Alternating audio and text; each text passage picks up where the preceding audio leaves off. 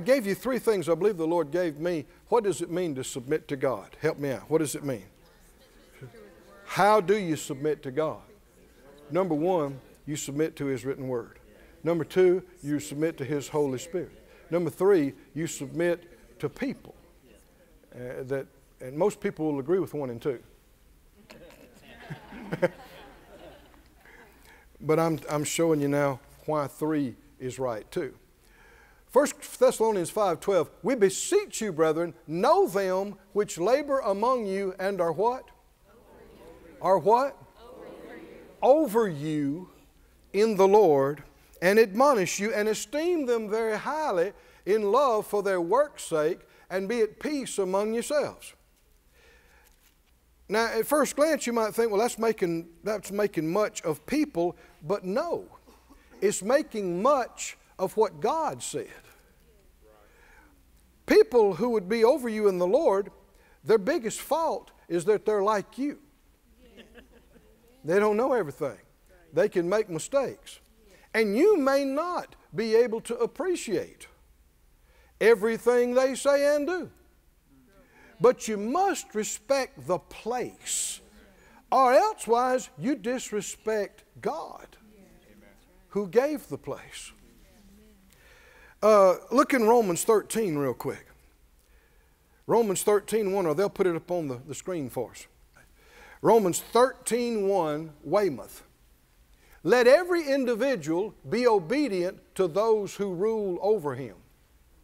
For no one is a ruler except by God's permission. And our present rulers have had their rank and power assigned to them by Him. Doesn't mean everything they do is of God. Verse 2, therefore the man who rebels against his ruler is resisting God's will. And those who thus resist will bring punishment upon themselves. This is what the Lord showed me yesterday. Those who resist and rebel, they bring punishment or destruction on themselves. The enemy knows this. Go to 1 Peter. 1 Peter 5 and 5. You younger, do what? Submit yourselves. Now listen to this language because it's going to come up again. Who's going to submit you? You submit yourself. That's how this works. Submit yourselves to the elder, yea, all of you be subject one to another, and be clothed with what? Humility, for God resists the proud and gives grace to the humble. Same thing James said. Verse 6, humble yourselves, therefore, under the mighty hand of God, that He may exalt you in due time. Keep going. Casting all your care upon Him, for He cares for you. Now, oh my. Can you see complete trust is involved in this? People have pulled this verse out of this context and said, cast all your care. No, He's talking about submission and humility and casting all your care. Why do you need to cast your care on Him when you're submitting?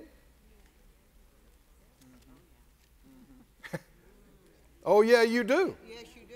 I said, yes, you do. Because you're going to run up against some things that's going to tempt you not to submit. Yes. If I don't submit, or excuse me, if I submit to them, I won't get to do what I want to do. If I submit to them, who knows how they'll take this thing? If I just yield and follow them, this is where faith comes in. Yeah. Yes. That's what He's saying. Cast all your care about that. Yeah. Over on me, trust me that I'm going to take care of you. Wow. How many think we should keep verses in context? Yes, we should. Yes. 100%. Come on, keep reading them. Verse 7. Casting all your care upon Him. Why? As you're submitting as you're humbling yourself. You cast your care on Him, for He cares for you. Keep reading. Be sober, be vigilant, because your adversary the devil, as a roaring lion, walketh about, seeking whom he may devour. This is in line with our text. If you be willing and obedient, you'll eat the good of the land. But if you refuse and rebel, you'll be devoured. This is the answer to the question. Yes, it is. Whom may He devour? This is the answer to the question. This is the thing I said the Lord showed me yesterday. Do you need to keep this in context? Verse 5, 6, 7, and 8. If you are proud, God resists you. The enemy knows what happened to him. He knows what happened to him and what's going to cause his, whether he wants to admit it or not, what's going to cause his complete destruction. And so he knows if he can get you to do what he did, you'll be destroyed just like him. Submit yourself. Humble yourself. Cast your care over on the Lord and watch out for the enemy. Right? Because he's seeking whom he may devour. Whom may he devour? Those that resist God and yield to him. In defiance and rebellion, he can destroy. Which is why you're so tempted to have attitude. You, me, every one of us in this earth, the very air, the Bible said the prince of the power of the air, the very atmosphere is permeated with a pull to disobey. And that's why, without even thinking about it, somebody can tell you something to do, especially if they didn't say it in a nice, soft tone. And just say it. Maybe what they told you to do, they had every right to tell you to do it. It's something that you should do. It's everything's right about it. But just when they said, do this, or especially if they said, obey, what does your flesh do?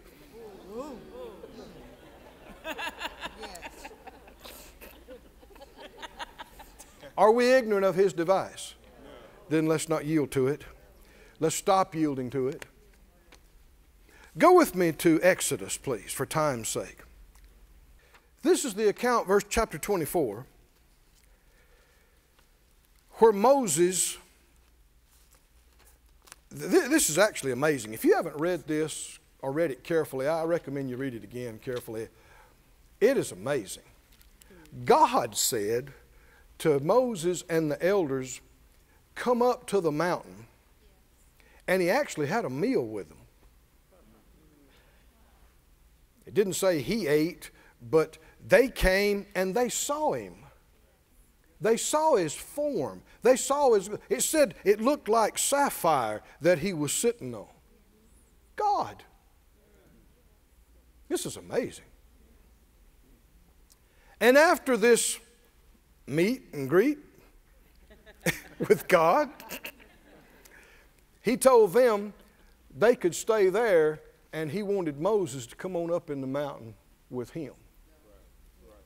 And for the next 40 days and nights, Moses was there with him, and one-on-one, God gave him the plans for the tabernacle, all the articles, the way worship and sacrifice was to occur. I mean, 40 days and nights. And the glory in the experience was so intense that when Moses came down, his face was shining like a light bulb. And it would be a wonderful story, except for what happened with the people before he got back. Anybody remember? Exodus 31, verse 18. Exodus 31, 18. He gave to Moses, when he had made an end of communion with him upon Mount Sinai, 2 tables of testimony, tables of stone written with the finger of God. Somebody say amazing. Amazing.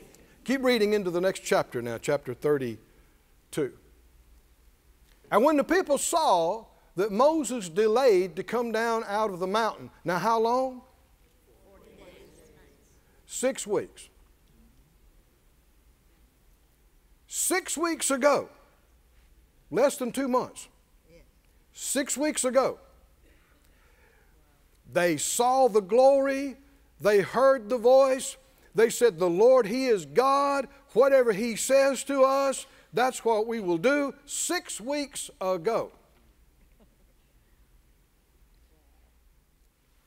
And so Moses delayed to come down. I don't know why you would assume it's such a big delay. He didn't say how long he'd be gone. He didn't know. Right. The Lord just told him, come up here.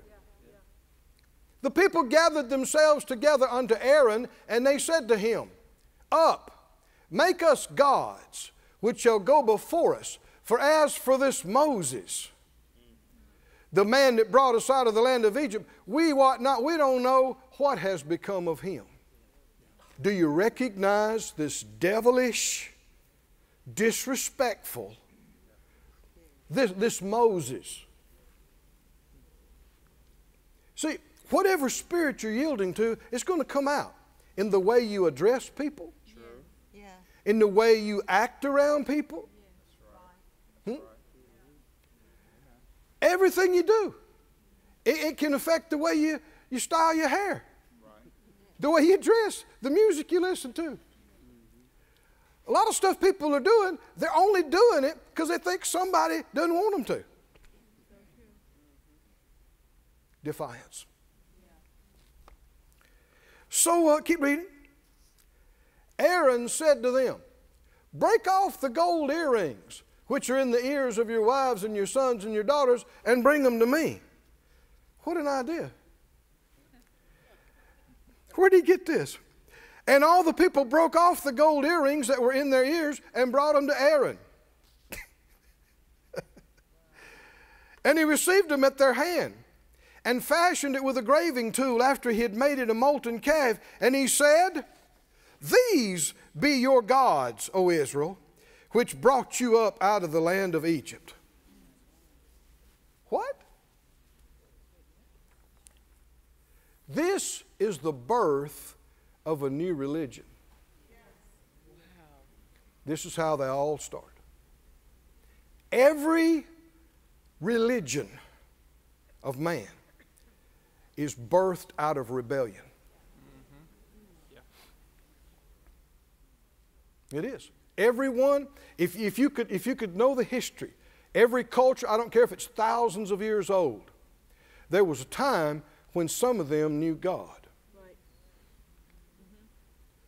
But at some point, somebody didn't want to acknowledge God and submit to God, so the enemy was right there to give them an idea, like go get all the earrings.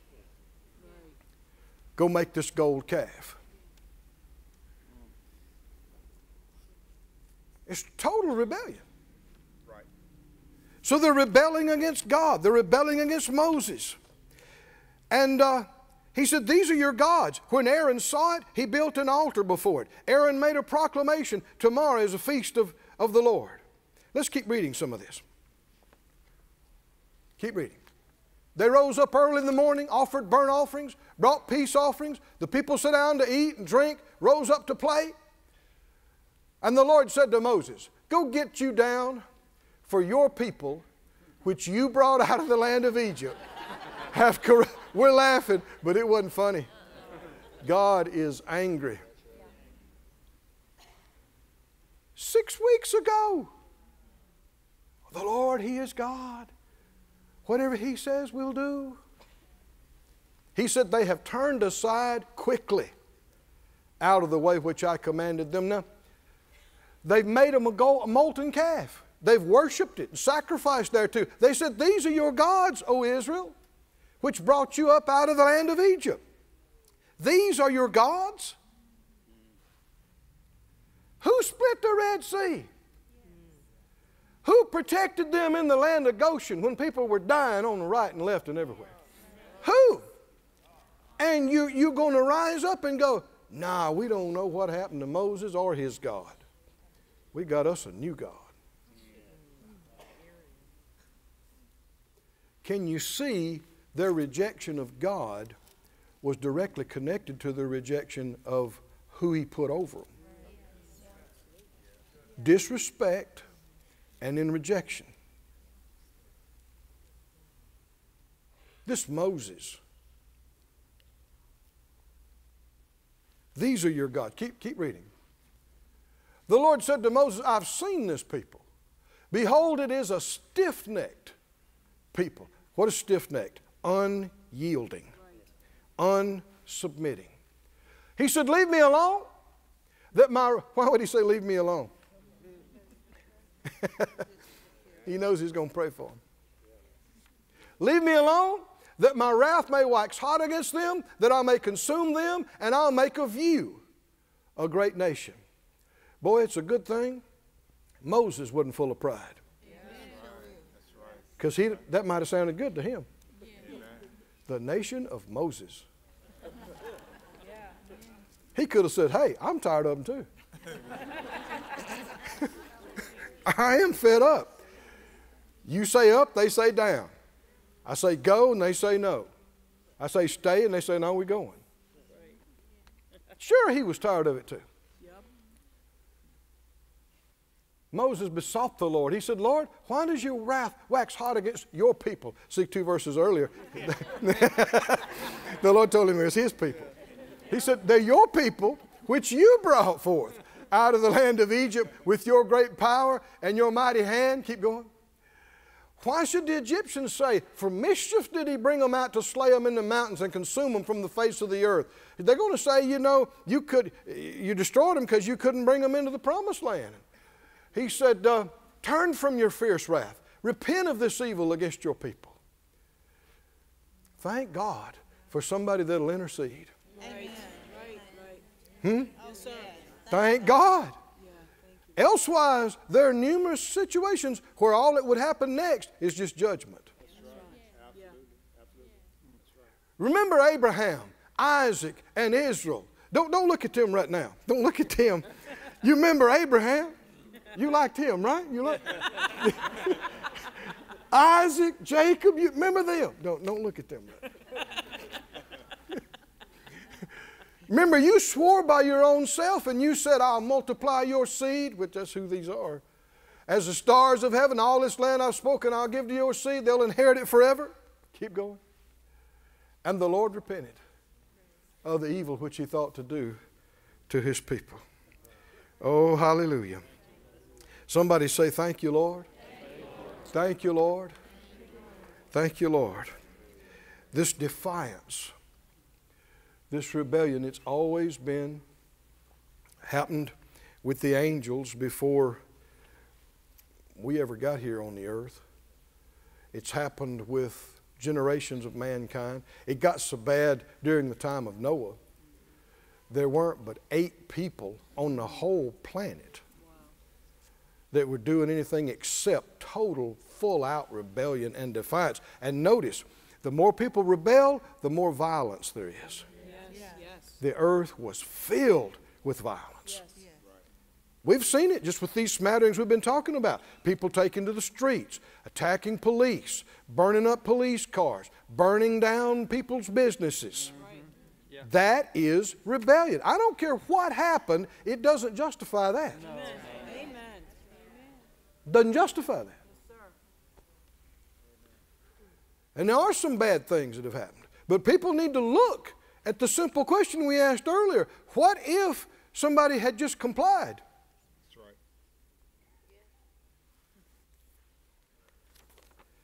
I want to be like Jesus. How about you? Not like the enemy. I want to yield to Him. He said, I do always those things that please the Father. In Ephesians, if you would. In Ephesians 6 and 5. Ephesians 6:5. Servants, be obedient to them that are your masters according to the flesh. And with fear and trembling, in singleness of your heart as unto Christ. Now, Another way of saying this would be employees and employers. Be obedient with fear and trembling. It don't sound like our society. Verse 6, not with eye service as men pleasers, but as the servants of Christ, doing the will of God from the heart. With good will, doing service. Doing it how? As to the Lord, and not to men, knowing that whatever good thing any man does, the same shall he receive of the Lord, whether he be bond or free.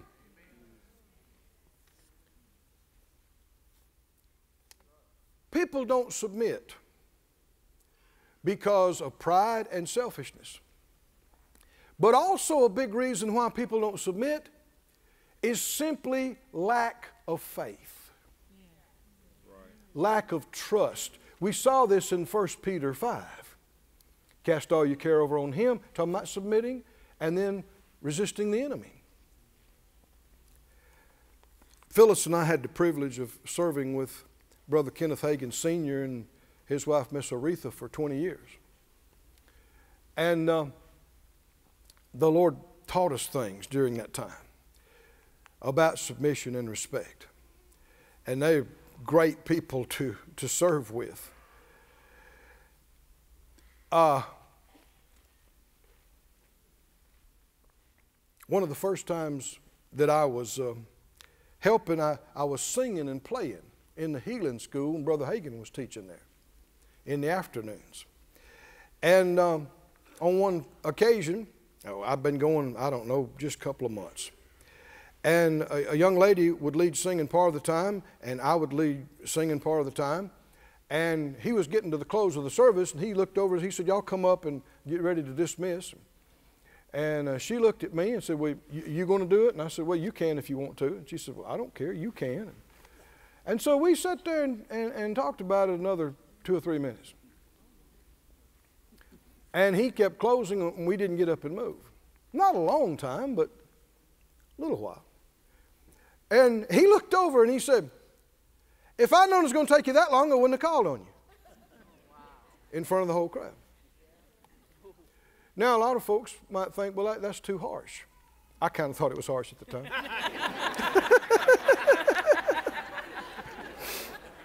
But I jumped up and I ran up, and in the future after that, I actually had a pastor ask me one time, because Brother Hagin sometimes would call me up at the end of the service, and I'd get up and I wouldn't take any time getting up there. I mean, I would get right on up there, and they would say, man, you move when he calls you. Why do you do that? Out of respect for the Lord. Yes. It was more than him. Yes. The Lord showed me, I wasn't too happy about it because it embarrassed me. But as I went and prayed about it, and the Lord said, you were being disrespectful to the Lord. Was why I prompted him to say it like that. You needed to be jerked because you're being disrespectful. What else you got going on that's more important than this? Didn't you know the service was about to end? This is your job.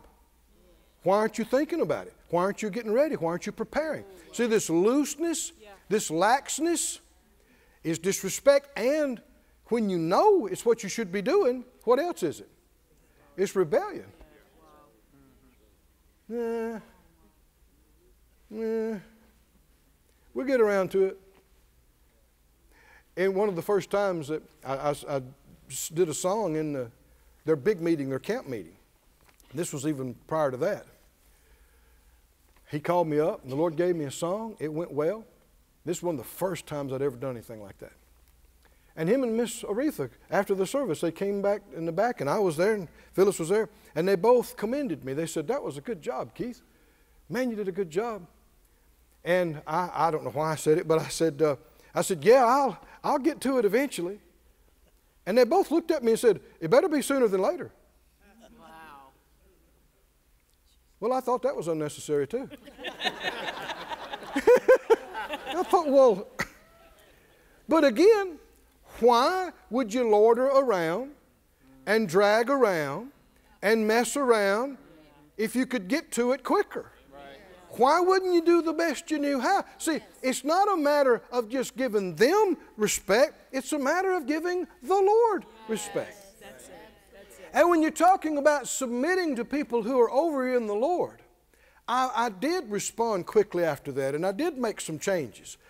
We did love the Hagins, but we weren't doing these things just because we love them. We're doing it out of respect for the Lord. Can you see that? We're responding to them because we're doing it unto Him. Make plans to join us for the 2017 Week of Increase with Brother Keith Moore, October 2nd through the 6th at Faith Life Church in Branson, Missouri. Services will be each evening at 6:30 p.m. and children's ministry will be provided. For more information or to join our live internet broadcast, please visit our website, flcbranson.org, or call us at 417-334-9233.